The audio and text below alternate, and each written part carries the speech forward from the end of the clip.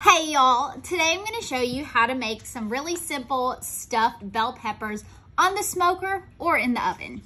Begin by washing some bell peppers, slicing off the tops and removing the seeds and ribs inside. Set those aside and then add some oil to a skillet. Once hot, add in some diced onions and about 1.5 pounds of lean ground beef. Cook it until it is cooked all the way through. Add onion powder, garlic powder, salt and pepper into the ground beef and about 1.5 cups of rice. I used some tomato sauce and then mixed that all together. I added some cheese I had in the refrigerator. I think I did cheddar and some mozzarella. Mix that together once again. Then you're going to want to add a heaping amount of your meat mixture into your bell peppers and then top it with a little bit more cheese. Into the smoker or oven at 325 for about half of an hour.